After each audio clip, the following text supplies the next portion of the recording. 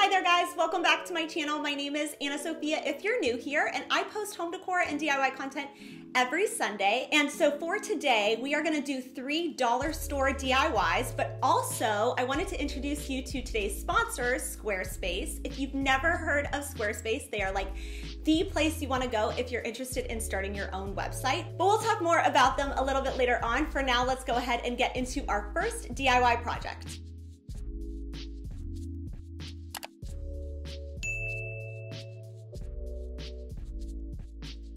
For the first Dollar Tree DIY, this one's actually my favorite, and I really wanted to make some floor vases. You can already see what I'm doing in Dollar Tree, just messing with stuff. And Dollar Tree right now has really large pots that they carry during the springtime, and in the summertime, it's a seasonal item for them. And you get these only for $1, which is such a good price. I really love these ones that I saw on West Elm, which inspired this DIY. I wish that the ones from Dollar Tree were a bit angular, but they're a little bit more rounded, which is okay. It still looks really good in the end, so you guys will see. But I ended up doing 2 variations, so you'll have to tell me down in the comments which one you like the best.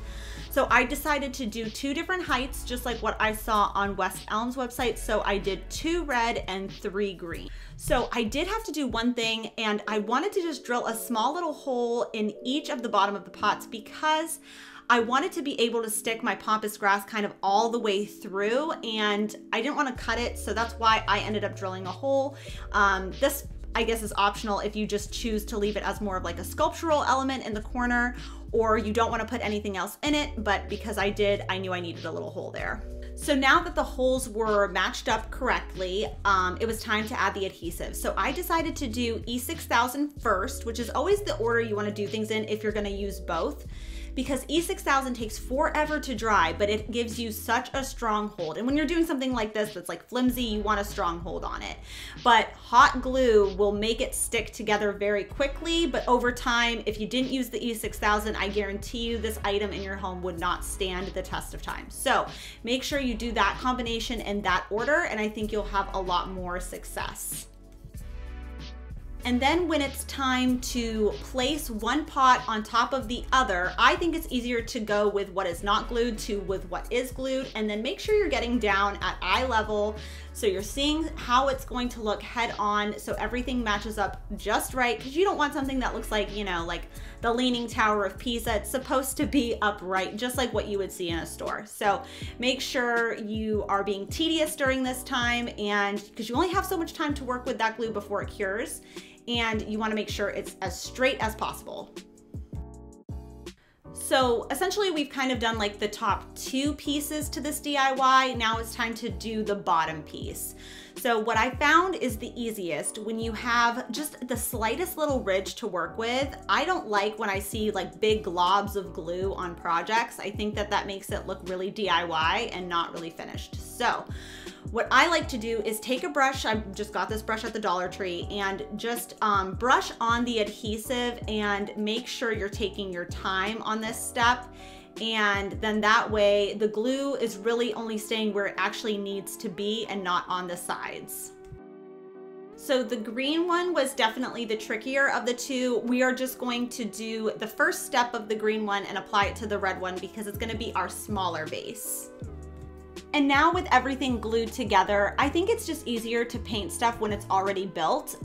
So the green one ends up being 22 inches tall, and then the red one is just 14 inches tall, which is a pretty nice size for something that came from the Dollar Tree.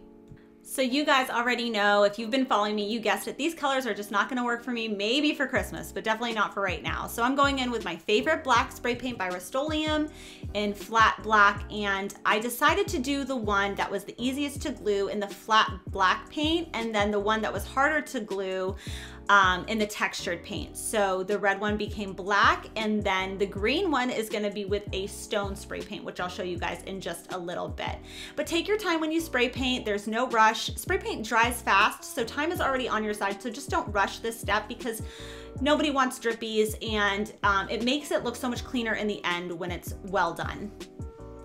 I ended up doing 3 coats altogether of the matte black paint on the red one, and I also finished it off with a clear polyacrylic spray paint as well.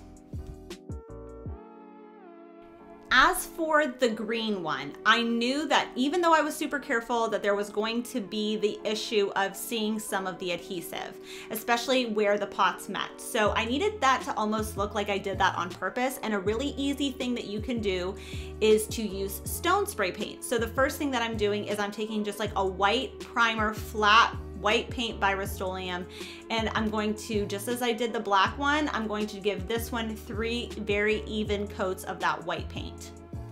And as I mentioned earlier, I did go in with some stone spray paint to kind of disguise the adhesive that I could still see.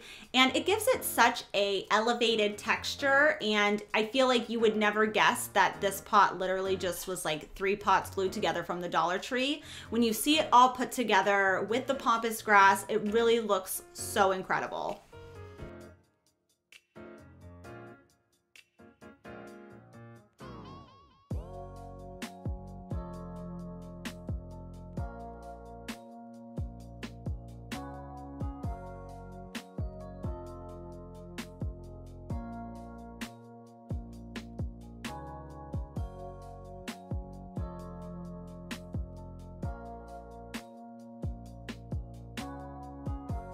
As I mentioned earlier, this video is sponsored by Squarespace. You guys have heard me talk about Squarespace in the past and know that I am currently using it to launch my very own website in the future.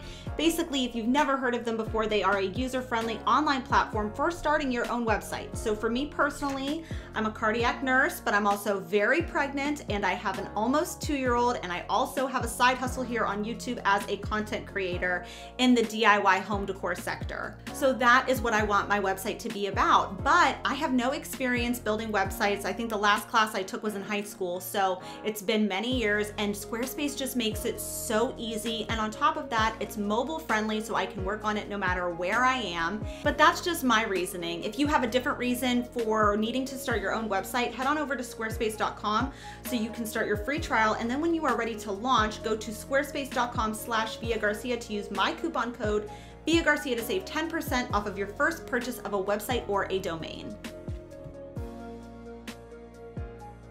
For the second DIY project, I wanted to make a sort of like iron sculptural element that you could put on a bookshelf or a coffee table or an entryway table. And all I'm really using, I actually don't know the name of this because my son ripped the tag off, and I actually don't even know what it's for. I found it in the gardening section, so I'm assuming it's something for outside, and then I'm using a scrap piece of wood. The first thing I'm doing is I'm just finding the center of that scrap piece of wood, because we are going to need to drill a hole in the middle of this wood so we can place our little sculptural piece. So after I was able to find the center of the wooden block, I needed to figure out how I was going to create kind of a dip in the wood, because the diamond as you go up gets wider. So a hole straight through the middle of that wood wasn't really going to work. So I needed to use a smaller drill bit to kind of angularly dip a hole in this wood for it to sit upright.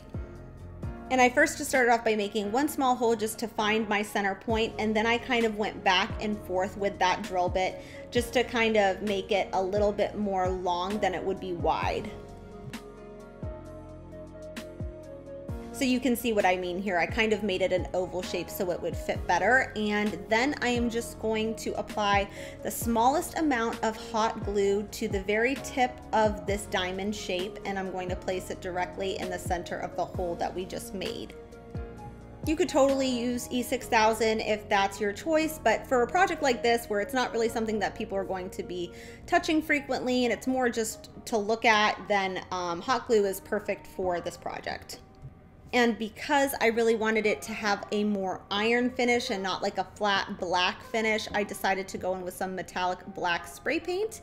And this is one of those things that when you spray paint, you just have to keep turning it and turning it and turning it, because it seems like no matter how many times you turn it, there's a spot that you missed. So it took several coats of spray paint, but I'm really happy with the way it turned out.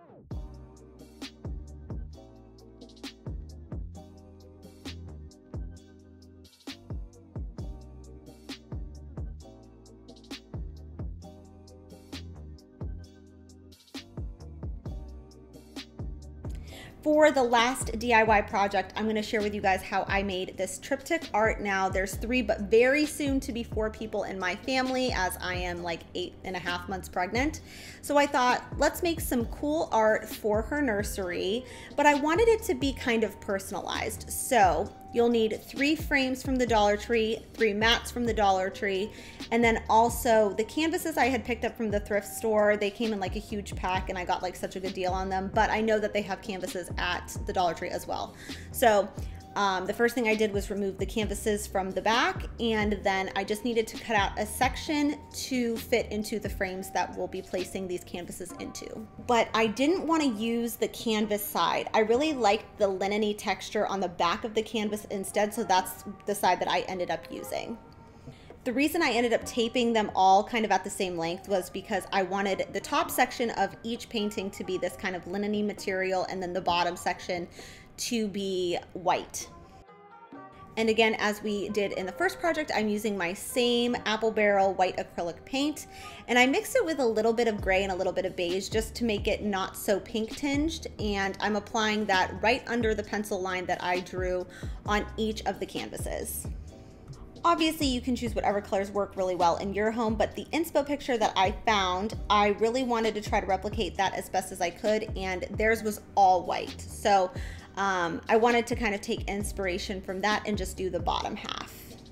But one thing happened, and I had a feeling it was going to happen, was that as I painted onto the canvas, it started to crinkle up a little bit and started to warp on me. But no worries, you can always flip it over and put your iron on a low setting and just make sure you slowly but carefully iron the other side.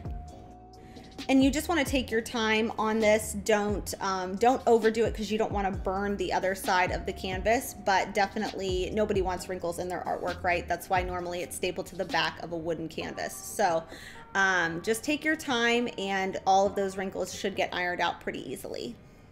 And instead of doing brush marks, I thought it would be so much cuter if we made it more personal, since it's going in her nursery and we're the 3 people in her family. So I thought we each could do our fingerprints on the bottom half of this artwork. So I went first, and then my husband did his, and then of course we had our son do one of his.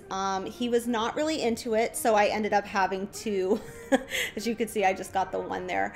So I ended up having to take a brush for the rest of his, but at least we got one in, right? I mean, he's only 18 months old, so we got to work with what we have. And after I was able to finish all of his throughout, I grabbed the mat, and I wanted to make sure that I got his actual fingerprint in the mat, but if that's not a concern for you, just figure out where it's gonna look the best first, and then I always trace around the mat so I know exactly where I need to cut off the excess. And after I was able to just trace that out, I just grabbed my scissors and cut that out and placed it on the back of the frame and just applied a little bit of tape to the top so it would stay put. And this is how our fingerprint triptych artwork turned out.